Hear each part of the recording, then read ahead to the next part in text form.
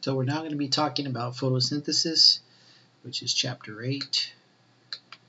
And the learning outcomes for section 8.1 are to explain the reaction for photosynthesis and describe the structure of the chloroplast, which is something we saw earlier back in chapter 4.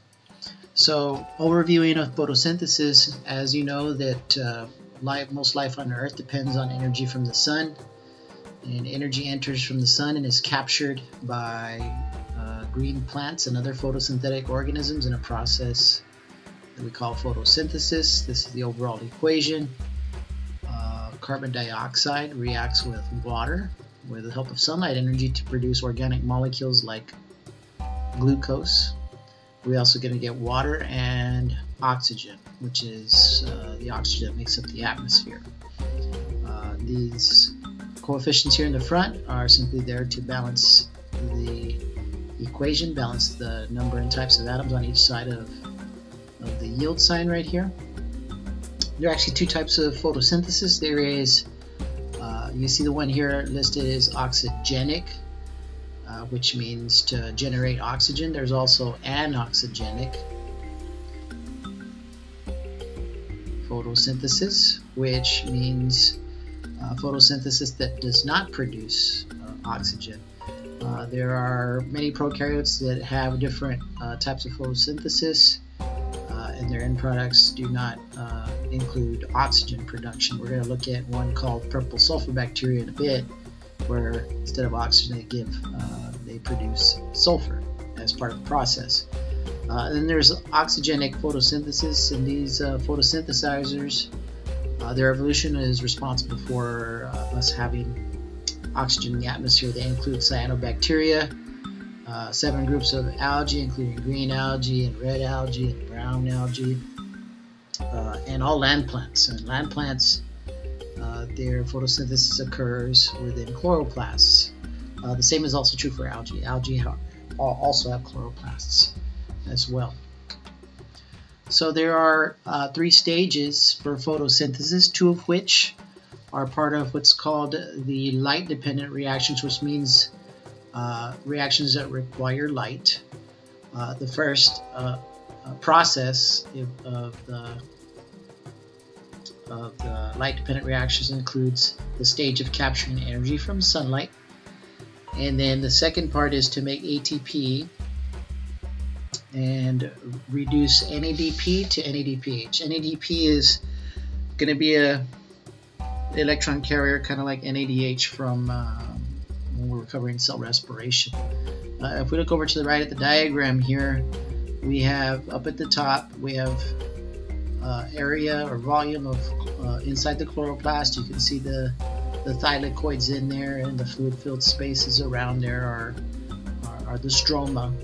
And then here's one of the thylakoids right here. You can see it has its phospholipid bilayer, and in the bilayer you have special complexes of molecules that include substances or pigments that are capable of absorbing sunlight, absorbing the energy from sunlight.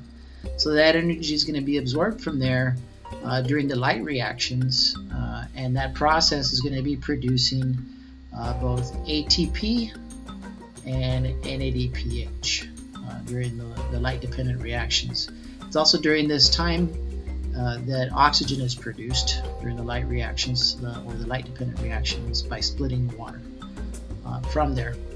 And then the second part, called carbon fixation, right here, or the light-independent reactions, means you don't need light, or does not require light. Though it can happen in light, we do not require light for this reaction. All we need are the products from earlier, which was ATP and NADPH. We're going to use these compounds here to synthesize or make organic molecules from carbon dioxide. So you can see this process here. The ATP is driving that Calvin cycle. The NADPH is going to be used to add high energy electrons along with their protons onto carbon dioxide to reduce carbon dioxide to make our organic molecules like glucose. And this process is going to occur in the stroma. So right outside the thylakoids, the light-dependent reactions, the first two, are going to occur on the membranes, or along the membranes of the thylakoids. Reviewing the chloroplast from chapter 4. In fact, I brought a more detailed diagram from chapter 4 here. Parts to know include the thylakoids, which are surrounded by thylakoid membranes. The stacks of thylakoids include the grana, and then grana, which the stacks are going to be connected by membranes called the stroma lamella, and then the stroma, which is the semi-liquid surrounding the thylakoid. So if we zoom in here to our chloroplast, which we find inside of plant cells, you can see up here, this is our plant cell, right up here, and right over here we have our thylakoids. We've cut into them, and this are the membranes that make up the thylakoids. The chloroplast is an outer inner membrane. The fluid that fills the entire space inside is called the stroma. Here we have a stack of thylakoids called a granum. Grana is plural. And this little cross bridges that we see here connecting one granum to another, those are called the stroma lamella. So this is both diagrams showing overall different levels of organization and including the process or the stages of photosynthesis here on the right, which is figure 8.2. Overall, the actual diagram that is in your book for the chapter is figure 8.1. Does not actually have the detail labeling on the chloroplast, although the picture is the same. There's your chloroplast. It doesn't have all the parts labeled that were mentioned, so we went back to the one from chapter 4 on the prior slide.